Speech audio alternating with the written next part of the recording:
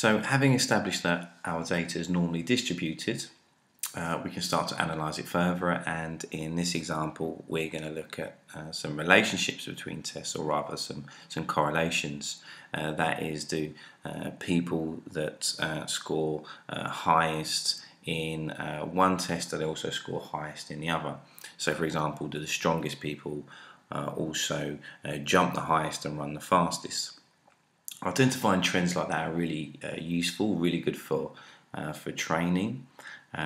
If we establish that jump height and speed are very important to the sport, and we relate that back to strength, then that's important information for their training programs and the justification to the coach regarding some of the strength and conditioning practices that we might have. So to look at these relationships, we're going to go into analyze, we're going to go into correlate, we're going to bivariate, so as in by two variables, and again we're now interested in the best scores for each athlete, and we're going to highlight and stick the whole thing across. Leave it checked on Pearson's, that's the type of correlation that we're running. If the data was non-parametric, then we could check some of the other options, maybe Spearman's correlation, but we have nice normal data, that's parametric data. And that's it, we just press OK.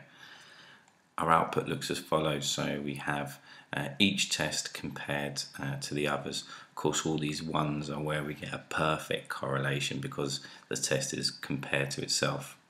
So the closer the test correlation is to 1, the more perfect the score.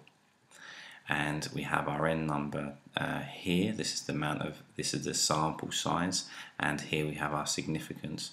For the correlation to be deemed significant and to not have occurred by chance, then the significance value must be less than 0.05.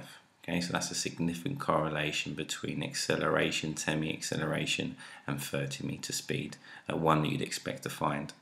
We also have correlations between pro agility score and acceleration and counter movement jump. We also have a correlation here when we express force per kilogram of mass. Okay, but we don't have a correlation here because it's greater than 0.05 when we just express peak force.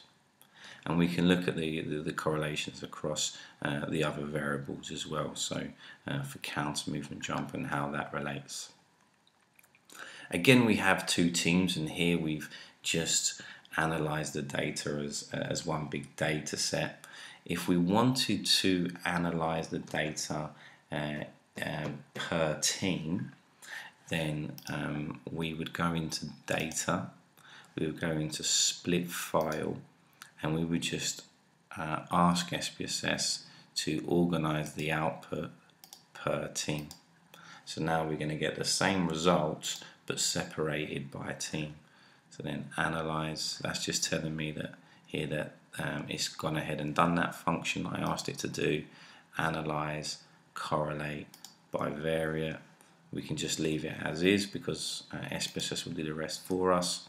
And here we have the blue team, and we have the green team, and we have the individual correlations for each team across the same tests.